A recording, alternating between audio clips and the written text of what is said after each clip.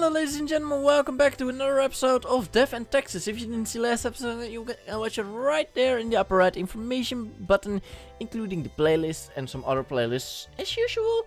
Anyways, let's enter the office and let's see what we have and do and everything. Look at this cute video of angry cat eating grass and meowing at the same time. Invasive species of weed take over local farmlands. Farmers move cattle to barns while burning the weed. CEO of the what social media platform planning to open a museum of antique and relics. 2 humans have to die today.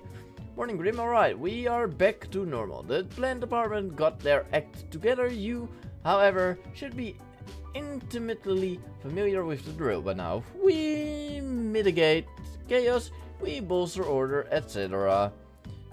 Quota for today, 2 humans have to die. Let us balance the world. Yes. Just 2 humans, eh?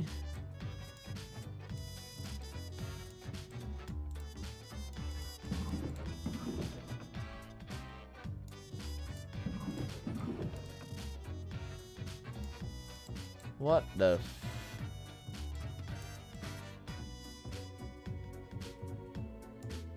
Sure.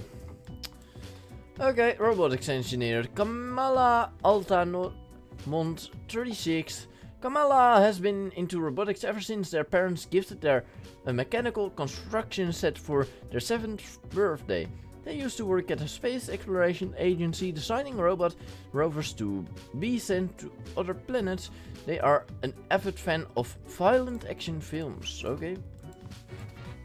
Poultry farmer Jerome loves birds. They started an egg farm several decades ago, but when business was not going well, they had to also start selling the meat, which is emotionally very hard for Jerome.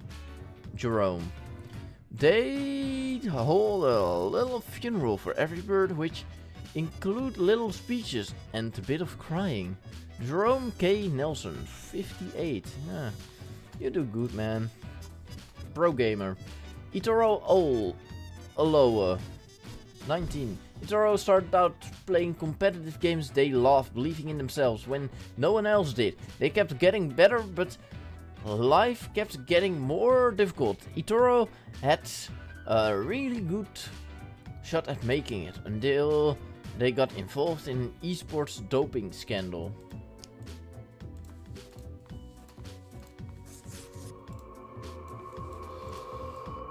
And Gregor Hale, 31, archaeologist, legitimate researcher, or greedy Tomb Raider consensus has not been researched when it comes to this noted archaeologist. For the past 5 years, they've been digging up artifacts around the Farden region.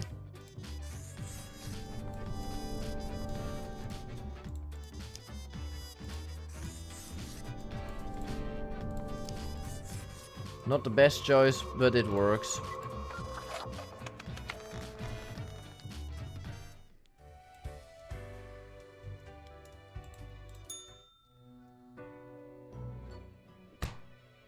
As you enter, the cat is whacking the chew toy aggressively with her paws. The toy cries in the most despondent voice possible. You sure you enjoy passing the toy? Ah, I still can't believe how fluffy you are.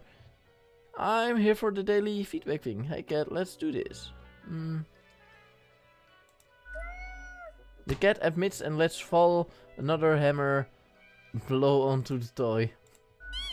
The little gerbil responds in May. The toy doesn't seem to enjoy your bashing it though. The cat stares at you, her eyes narrowed. The little gerbil complains. You didn't even hit this that time. Right, never mind. Let's yeah.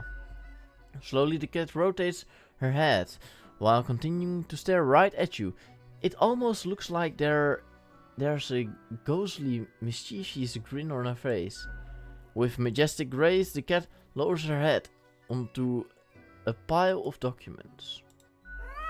The cat nods while casually twirling around on her spot, pawing at the table. I'll take this means that I'm doing well. I'm not sure this is valuable use of my time. Later, cat. The cat carelessly stretches and shakes herself, seeming more or less pleased. A swift nod towards the door with her hand makes it clear you should be leaving.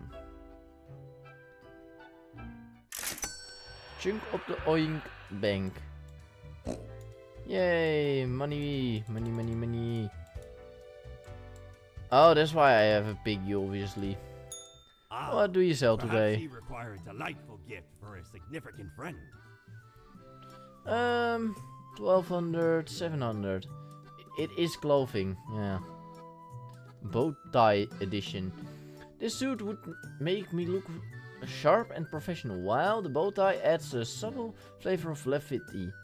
Fit for the funeral of clowns? No, I don't know. I wanna keep my money now, I guess.